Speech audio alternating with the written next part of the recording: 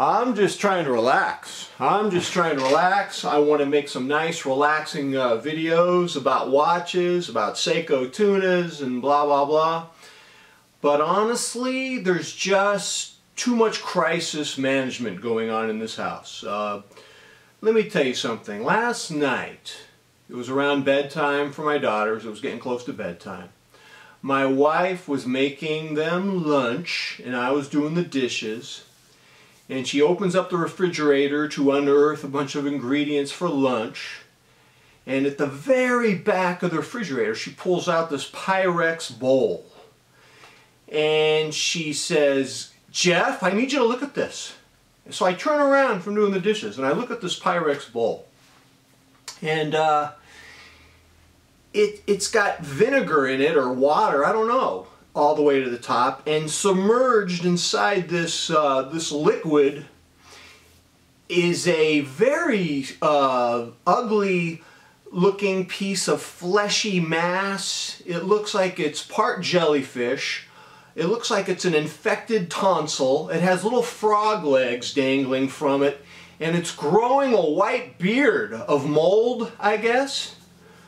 And it's unbelievably ugly. And my wife says, "I think it's been in the refrigerator for 6 months. Is this like some high protein thingamajig you made and you forgot about it?" And I said, "No, I didn't make anything like that." "Wait a minute," I said. "Didn't you, during Thanksgiving, pull out the gizzards and the kidneys and the liver from some bird or something and put it in a Pyrex?" And my wife said, "No, I never do that. Don't start making stuff up. I never do that." So I call my girls in. "Hey girls, what is this thing? Are you doing like a school project, tide pool life, phylum molluscum? Is this a mollusk? Is this a mollusk that you forgot about?" And my girls don't. "We don't know anything about it." So my girls don't know anything about it. I don't know anything about it.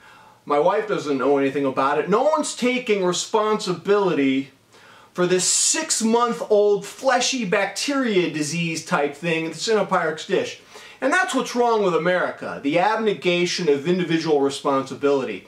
And I'm thinking, we have something in our refrigerator that's like streptococcus disease that terrorists could be making in their laboratory as they get ready to unleash biochemical warfare on my country.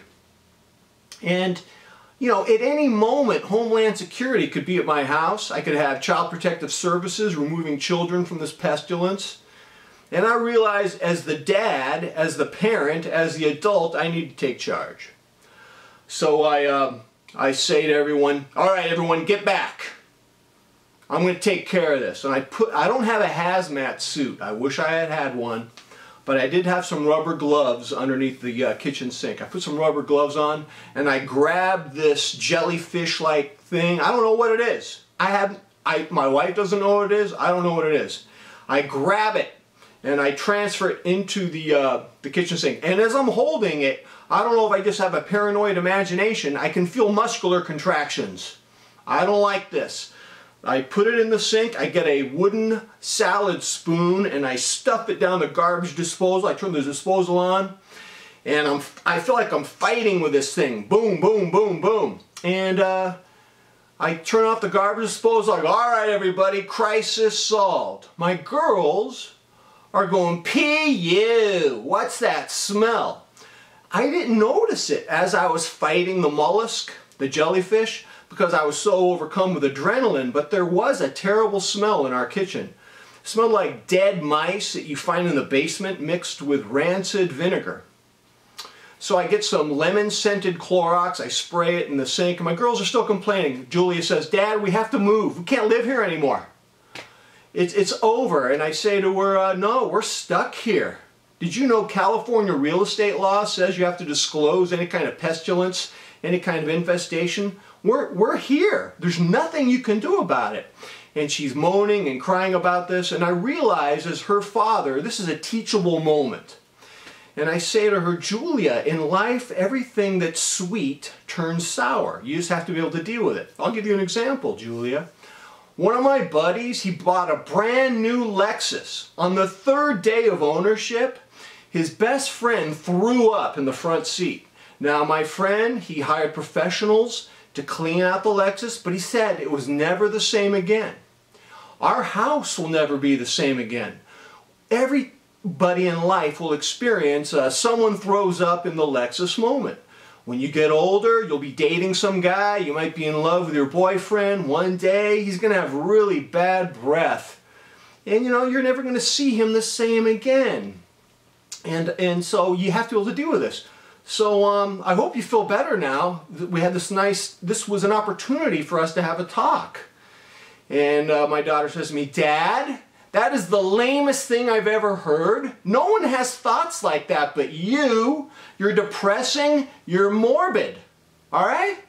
And I was so deflated. I was like, oh my gosh, we had this opportunity for a teachable moment, a meaningful connection. And my daughter said, we're going to bed, man. We don't need to hear this stuff about Lexus and people throwing up in Lexus and boyfriends with bad breath. Lame, dude. Yeah, they call me dude, so I'm in trouble. But I say to them, well, at least the crisis has been managed, right? And they're like, yeah, whatever. So, you know, go to bed, wake up the next morning and make coffee, and my daughter, Julia, her favorite fruit is strawberries, so I'm prepared to wash the strawberries. And I look in the sink, and guess what's there?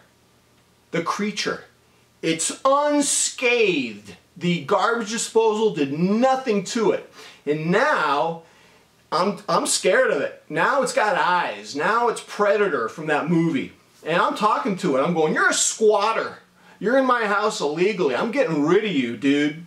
And my daughters hear me talking in the kitchen. They're in the living room. They're on their iPads. And they go into the kitchen. Dad, who are you talking to? And I point to the sink.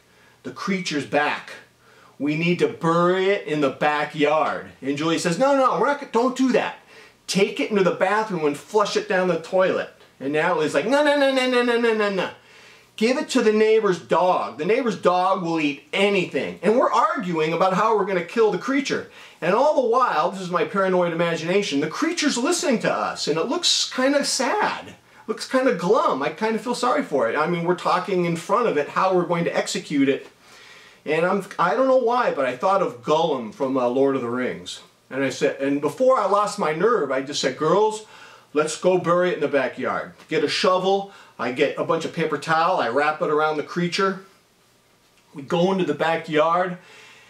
Beautiful morning in Los Angeles. It's the end of January. The sun is out, the birds are chirping. No wonder everyone wants to live in Southern California. So I say to the girls, all right, get Spotify on my smartphone. Let's play Barber's Adagio for strings, because there's something sacred about death and ritual and our need for closure. And so I dig about 2 feet into the soil right next to my mandarin tree. I bury the creature, put the dirt back on it, and the girls say, man, I hope that thing never comes back. And I say, oh, it's not going to come back, right? But you know, I don't know. I'm paranoid. What about tonight? Can you imagine? I'm in bed, and on my windowsill, the little creature's there cackling at me like a demon. You know what? If that happens, I'm selling my house. I don't care if I have to take a loss for it. I'll sell this bad boy. All right, ladies and gentlemen, until next time, I am out.